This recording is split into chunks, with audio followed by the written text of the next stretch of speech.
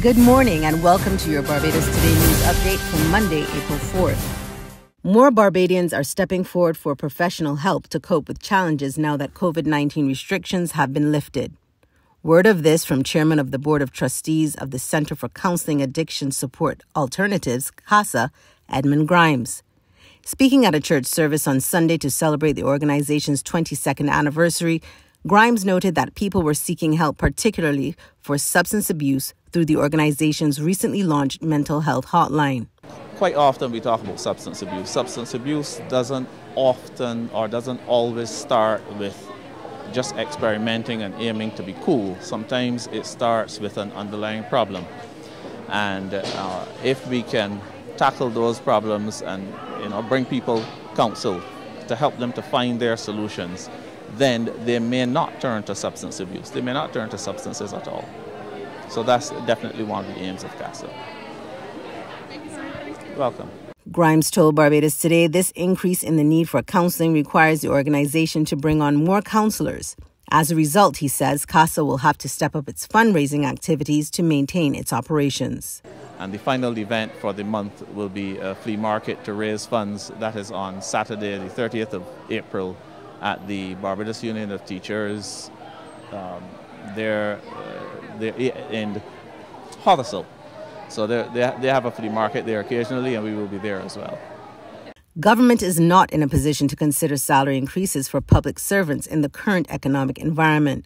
So says Special Envoy on Investment and Financial Services, Professor Avinash Prasad, in response to a recent revelation from the Congress of Trade Unions and Staff Associations that it will be seeking increased pay for public sector workers, given the rising cost of living. Prasad explains the government has already spent millions to save public sector jobs during the COVID-19 pandemic, and the economy is still yet to recover. So it's totally understandable that people are concerned about cost of living. We're trying to do our best to get cost of living down, as you saw in the budget, with our freezing of freight, of a tax on freight as of the prices of freight 2 years ago. And reducing the tax on fuel, and I think you've seen some of that at fuel pump already. But as you say, if you look then also at the wider context of COVID and the war and the cost of these measures, the fiscal space is very, very tight.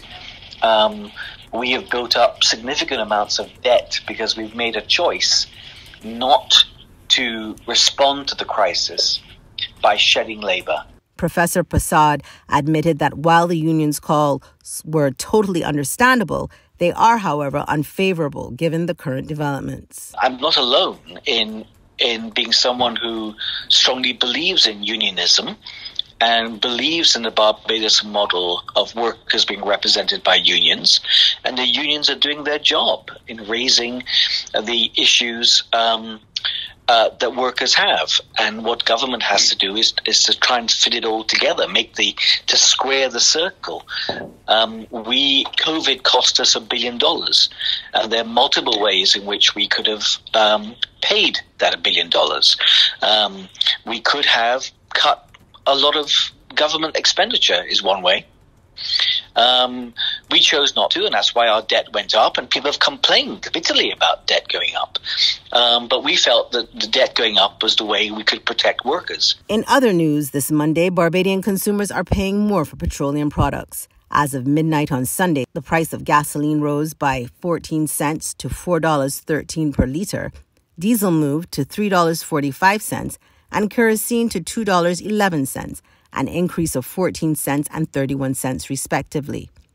Meanwhile, the adjusted price of the LPG 100-pound cylinder will be $167.69. The 25-pound cylinder will retail at $47.02, the 22-pound cylinder $41.55, and the 20-pound cylinder $37.77.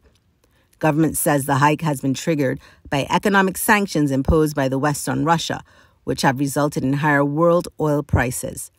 In last month's budget, government capped the value-added tax on gasoline and diesel to help shield consumers from the full increase of refined petroleum products.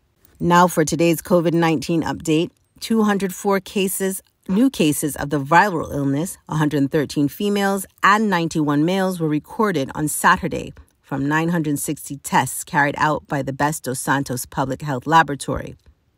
The positive cases comprised 55 persons under the age of 18 and 149 who were 18 years and older. The number of people in isolation facilities was 68, while 1,421 were in home isolation. There's regional and international news after this short break.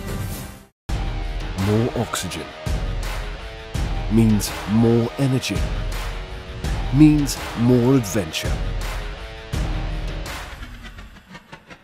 Pure Oxygen, natural spring water infused with more oxygen to improve your energy, immunity and performance. The next generation of hydration. Pure Oxygen, nature's ultimate water. Caribbean Cool is a refreshing juice drink that contains 100% vitamin C that you can enjoy any time of the day. It has a refreshingly awesome range of Caribbean flavors: Morby, orange, fruit punch, pineapple, sorrel and pineapple coconut. Suitable for any occasion. Caribbean Cool. To regional news, Antigua and Barbuda's Prime Minister Gaston Brown is taking issue with Jamaica's decision to nominate its Foreign Affairs and Trade Minister Kamina Johnson-Smith for Commonwealth Secretary General. CARICOM has thrown its support behind the sitting Secretary General, Dominican-born Baroness Patricia Scotland, and Brown contends Jamaica's move is all wrong. More in this report from ABS Television. Prime Minister Brown says while he believes Johnson Smith is duly qualified, Jamaica's move could have far-reaching consequences. What will happen is that you will have an abridged term, and when our rotation comes sometime in the future, I can see another region arguing that we don't have the capacity to serve, and that the Secretary General who served would have been brought into disrepute and would have been replaced. It's customary for SGs to serve 2 4-year terms. However, Baroness Scotland's tenure has been controversial. But the Prime Minister says he's hopeful CARICOM will unite on the matter. There's a push now to have a meeting early this week, and hopefully we can have a consensus and we can dissuade Jamaica from not proceeding on this particular issue, and for us to support Barbados Scotland. At the end of the day, Barbados Scotland is a Caribbean. Elections for Secretary General will take place at the Commonwealth Heads of Government Summit in June in Kigali, Rwanda. On the international front, an early morning shooting in Sacramento, California left 6 dead and 12 injured. The shooting took place around 2 a.m. on Sunday in downtown Sacramento, just blocks away from the state capitol building. More from Reuters Television. Victims that were distraught, victims that had blood all over their clothing, weren't able to get medical attention because the medical teams were dealing with other victims, unfortunately, that had more critical injuries, and family members trying to find out who and what, if it was their loved one that was on the floor. And I think that one, to me, just looking and listening to a mother saying, I want to find out if that's my son. My son's not picking up his phone. That to me was just like, what do you say? That's news, but for the very latest, visit us at www.barbadostoday.bb. You can also subscribe to our e-paper, email updates, or like us on Facebook, and sign up for our breaking news alerts via WhatsApp. We're also on Izumi Media in bus terminals, as well as Screenplay at supermarkets and gas stations near you.